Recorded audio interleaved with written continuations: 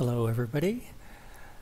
This video is going to be some pretty straightforward, cut and dry vehicle rendering techniques.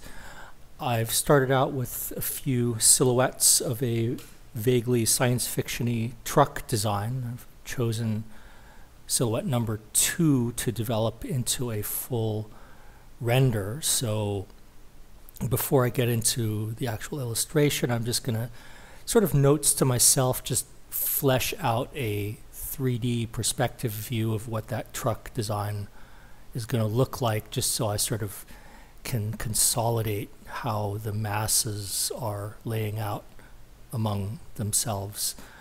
I've gone ahead and modeled the wheels in Blender because I just want to save some time and not have to worry about drawing all of those little tread details, which are going to just take forever. I'm more interested in laying out the overall shapes of the truck design, wheels obviously being pretty much the same design regardless of what kind of vehicle it is. This design is, as you can see, it's from that silhouette way up there, pretty close in science fiction-y, like it's some sort of utility vehicle that would probably be showing up in a quarry, maybe on some sort of Earth-like alien planet. It's just enough of a the design deviates just enough from what we see in the real world to indicate that it's for some sort of science fiction project, maybe like a space exploration game or something like that. But it's still very believable, still pretty close to the kind of technologies that we're accustomed to. It doesn't have like some sort of magical levitating device or something. So it's an exercise in creating something that's clear, even though a truck design engineer would probably laugh at that thing and say it would never actually be a practical design, but it's still believable enough where people can imagine that it would actually work and do its job and stuff like that. So as you can see, I've put another layer on top and set the blend mode to multiply mode so that I can just do rough design line work to sketch out my masses and forms. I'm using the wheels to develop a rough sense of where my perspective lines are. I'm still keeping the perspective stuff pretty loose. I'll go in and tweak that later. I just want to create all of the really big global decisions right now, and I've just made one big orange blob that's the whole truck body, and I'm just going in there very quickly and creating my overall general light and shadow distribution. I've already set up a light in the 3D model that I used to create the wheels, where the light is sort of coming from the upper right corner and casting some shadow on the wheels. So now I'm going to replicate that light solution on my rendering itself. Again, sticking with my big global light and color situation, I've immediately jumped in and started mapping out the environment that this vehicle is going to be sitting in. If this were a very cut and dry industrial design presentation, maybe that object would just be sitting in a blank white background to really just focus attention on that object. But in this case, since it's a vehicle, I'm just going to add a little bit of a context. This truck looks like it's used for hauling big amounts of dirt or something, so I'm assuming that it's going to be sitting in a rock quarry or something, and I'm just going to put some indications of the light and shadow and color environment that surrounds it. And the reason I'm doing that is because I'm going to very quickly start to pull colors from my environment and drop it into the rendering of the actual vehicle. You can start, I've already sampled from that sky color, and I'm adding that blue into the shadow areas of the vehicle because that blue color is going to be reflecting around the object and in the shaded area of the object where that bright key light from the sun isn't washing everything out.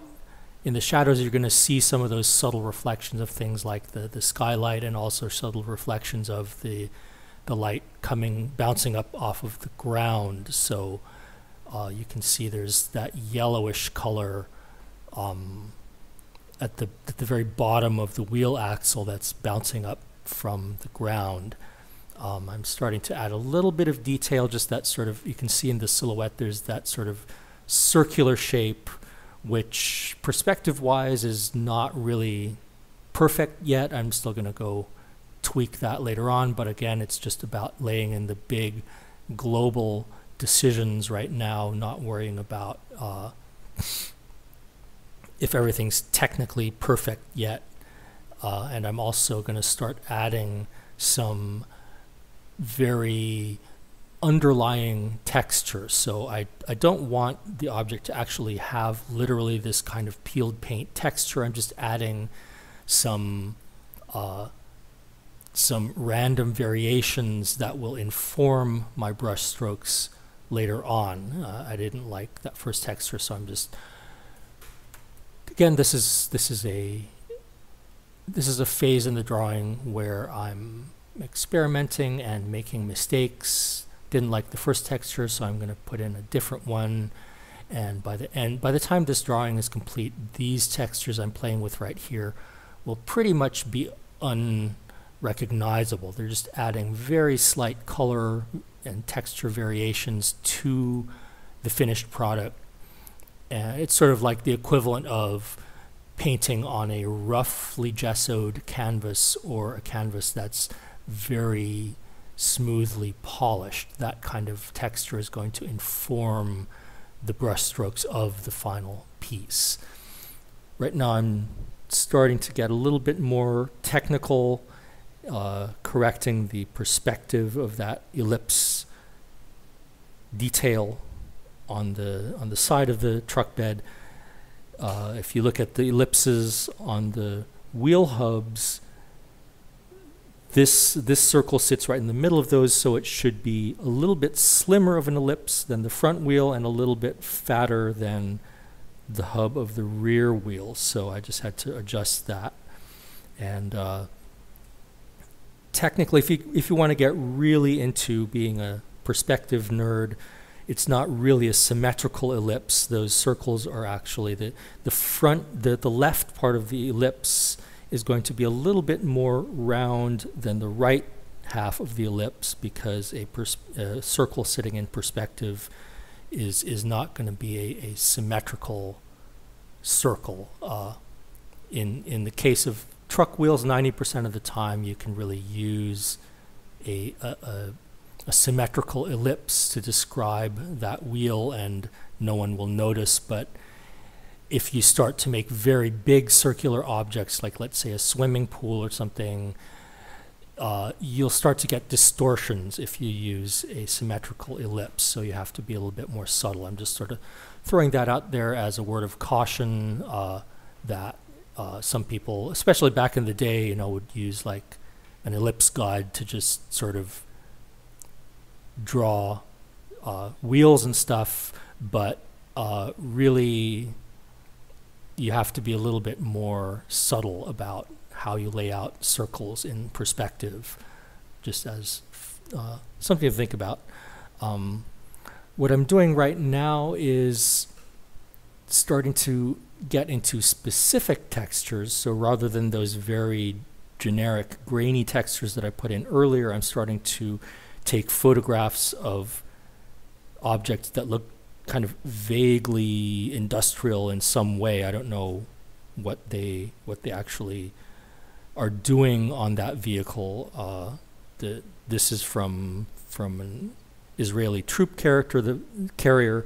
The previous one, I think, was like a valve head from an engine. So they are not literally textures that relate to what's going on in that vehicle. They're just starting to add a kind of a groundwork for creating some little vaguely technical looking detail that the viewer will see, like, oh yeah, that looks very important, but I don't really actually know what it is. But it's science fiction. It doesn't have to have a precise engineering purpose.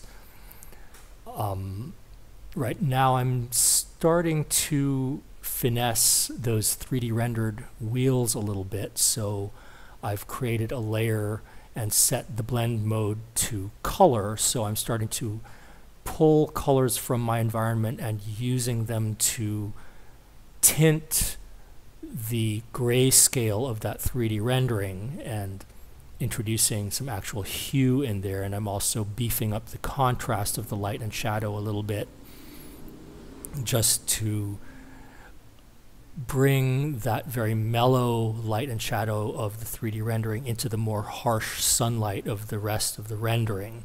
And the way I'm doing that is I'm just creating interim layers. So I do a layer right now. I've created a layer, set the blend mode to multiply, and making very rough brush strokes on it. Don't care about very precisely starting and ending my brush strokes. I just want that gesture, that very quick texture. And then I'm going to erase the part of the interim layer that I don't want, and then just drop it right down on the layer below. Once the purpose of that interim layer is completed, I'm just going to drop it down. There's no reason to keep it as a separate layer, because I tend to like to work with as few layers as possible, and just sort of do a lot of quick and dirty painting, which is mostly because I really cut my teeth in traditional media where you only have one layer to work with. So I like to just sort of mush color around on the same layer rather than get into a lot of very fancy superstructures of layers in Photoshop. Again, another interim layer here, laying in the cast shadow from that dump truck bed, set to multiply mode. Once I'm done with it, I drop it back down. Still trying to keep my big overall light, shadow, and mass relationships at the same level of finish, rather than going in and really getting into the noodling. In my opinion, or as notes to myself, I would say like this rendering is probably about 90% done for me, because I've laid in all of my masses, shapes, lights, colors, and shadows, and it's now just a question of cleaning everything up and adding the kind of detail that is going to be necessary if you're showing this to an art director or to a production team. They're going to need to know more specific stuff, but as the designer, all of my decisions have mostly been made at this point. So for me, everything else now is pretty much just making this into a presentation piece.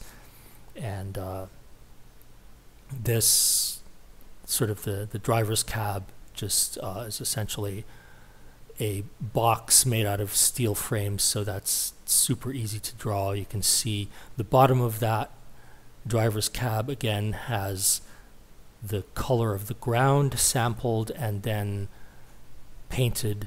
So I'm bouncing light from the ground up into the bottom of that driver's cab, just to keep that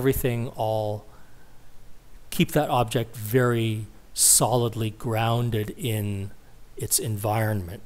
So I like to sample all of my local colors and then just sort of slightly attenuate them as I paint on top of the object itself. And again, now I'm starting to sample some textures and lay them on top, and I'm actually going to not completely obliterate those new textures. I'm going to keep just a slight hint of those textures remaining in the drawing, but I'm using them really as a starting off point to create all of my small noodly details. So like those pulleys there, parts of them remain, but parts of them get covered up. So it just, you can sort of see that there's some technical things going on, but it's not really clear what they are, but they're definitely integrated into the object in a purposeful way. And typically when I start cleaning up some of my smaller details and stuff, I like to jump around a lot. I don't want to get completely fixated on each region and really bring it up to a very high level of finish, and then the rest of the drawing is still kind of rough. I think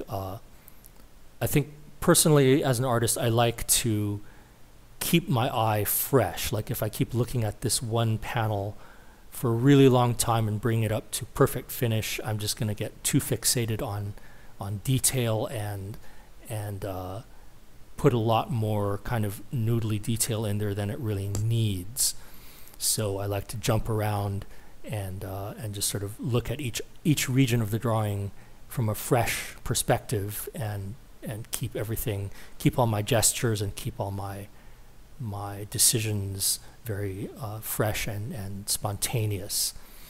And now I've added another interim layer, and I'm kind of jumbling up that texture. So I'm just going in with a brush it's my palette knife brush, which is essentially just a 100 pixel wide line that I scrub at various angles, and I'm just pulling out some of the detail of that photo texture that I put on there and obliterating other areas, and also just adding completely spontaneous gestures. Sometimes I just scrub my arm back and forth and see what happens, just to sort of create some new shapes and geometry that I would not have thought of if I really tried to get too analytical about the whole thing.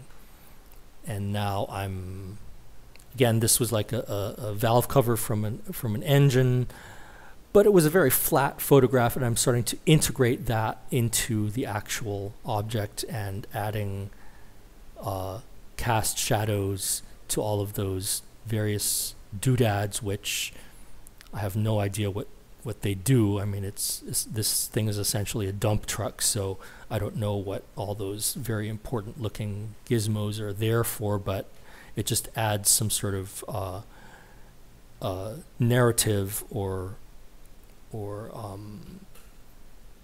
creates some sort of new purpose or context for this design that has to do with whatever purpose it has in its imaginary science fiction story.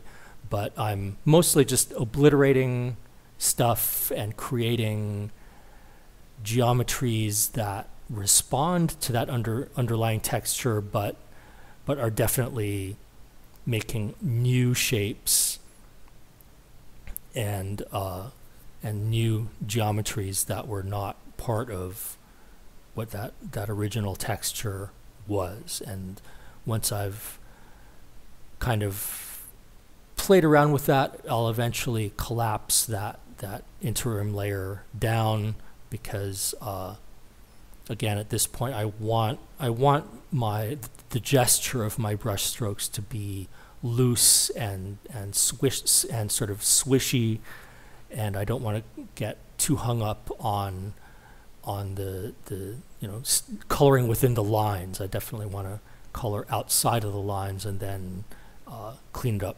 later. And I was never really happy with those kind of pulleys or whatever that were down at that axle. So I went in, changed it out, found, I think it was a photograph of someone who built like a plastic model kit, and I just took some of those parts, and I definitely like the way the geometry looks, but the color and lighting doesn't make sense for this drawing. So now I need to come in and integrate that photograph into the local color and light and shadow environment of this rendering. And as with everything else, I'm doing that by sampling the colors of the environment that this object is sitting in and loosely scrubbing over that with a brush. I have the opacity of that brush set to be sensitive to how hard I'm scrubbing with my pen tablet, so I can gradually build up colors that cover up the previous information underneath it, but start to obscure and obliterate most of it. So there's just like little hints of stuff that, again, looks like important and purposeful, but nobody really knows what it does. And this a great source for sort of just random important looking science fiction-y textures is people who build plastic model kits of tanks or like weird made up science fiction things. If you just take like a little sample of that photograph that is maybe 10% of the original design and just slap it in there as a starting off point, it creates just a nice hint of a texture that adds some grit or believability to the drawing, but you can't really tell what's actually going on. And I'm starting to build up the driver's seat of this vehicle, and I started out, like I said, with some sort of texture of random machinery and just sort of pulled out shapes and colors that look like there's something going on, but you won't really be able to recognize specifically what's going on. Once I've started to get my details to a pretty decent level, I want to go back in and just double check all of my local double check all of my global relationships, and I'm going to go back in with another interim layer set to multiply blend mode and really beef up the contrast between the lit and shaded side of that vehicle. So I really want, especially that corner right where the light turns, to be like even darker than what you would expect when you're looking at the shaded side of an object, just to really exaggerate that turning of the corner and exaggerate the lit and shaded side of the vehicle, which corresponds to the way that the brain processes information. Like when the eye gives information about what it's seeing to the brain will kind of make an exaggerated catalog of that information. So a shadow will be perceived as being even darker than dark, and a lit surface will be perceived as being even lighter than light. So I like to have my renderings recapitulate that, what's going on in the brain, where my corners where edges turn become even darker than just a just what the actual planes are doing, and my highlights where there are corners that are being hit by the sunlight are even brighter and more sparkly than what a camera would see, because it's just recreating what the brain does anyway, like what I'm doing right now. Again, just adding even more global adjustments to increase the contrast of those lights and shadows by and also where the edge of that cast shadow is inside of the wheel hub becomes even darker than the rest of the shadow, and where that light from the ground is bouncing up into the wheel hub becomes a very like exaggerated light. That kind of light probably wouldn't show up in a photograph, but in the rendering I just want to make everything a little bit more cartoony and exaggerated.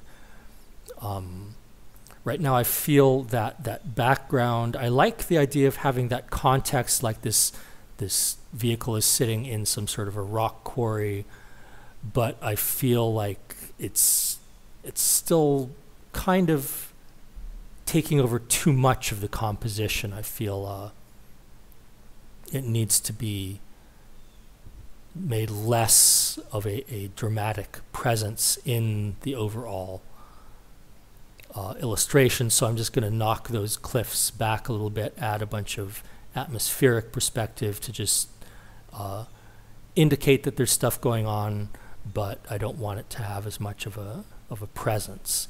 And I would say that the rendering of the vehicle is pretty much like 99% finished. All of this process is just continuing the process of noodling all of my details, and it's time to go back in and really make that vehicle sit in its background properly and fine-tune the cast shadows, fine-tune the lights and colors that are happening within that cast shadow. I'm starting to add a little bit of reflection of the sky color in the cast shadow, which you would see in every part of the cast shadow except the part that's right under the wheel, because the wheel would be obscuring the reflected blue color of the sky, which right now is making my ground look a little bit too shiny. I'm going to have to fine-tune that. I'm going to add a scale figure. I took her from another design that I did a while ago of I think some sort of a I don't know, some other sort of small vehicle, and just going to start integrating the driver into the environment as well, and add a few just cast shadows and stuff. I can keep that pretty loose because the figure's just there to show scale. Don't have to get too crazy about that. Also, just a few small details like this. Just want to add like a safety grille on the driver's cabin. I think I'm gonna add a few other very small details like some nighttime headlights and stuff like that. But all this stuff is just sort of adding a little bit of personal touch to the design, just so it looks more believable as an object. But I would say really that's, in terms of selling the design, that illustration is pretty much done. Yeah, just went on the internet and grabbed some photographs of like some four-wheel drive truck roof headlights, and gonna use that as a starting point to make some nighttime driving lights. And as usual, I'll just paint over those and paint over those with my colors, with my brush's blend mode set to multiply, and just start to add the local colors of the environment onto those headlights, so that they don't look like I just pasted a photograph on top of my my rendering and add some random brush strokes just so it looks a little bit more gestural rather than a collage of photographs, because even though I've used a lot of photographs in this rendering, I don't want it to look as if it's a matte painting or too photorealistic. I want to keep a little bit of gesture in there just to show that this is still like a preliminary design work in progress, and that it can still be fine-tuned if an art director wants to change stuff. It shouldn't look like it's already built into the game. All right, so that's pretty much the final piece. I think I still went in there and added a few things, just a few smaller noodly details, but that's pretty much the piece there. And I hope you enjoyed watching the process of that and learned a few tricks maybe. And anyway, I'll talk to you next time. All right, take care. Bye.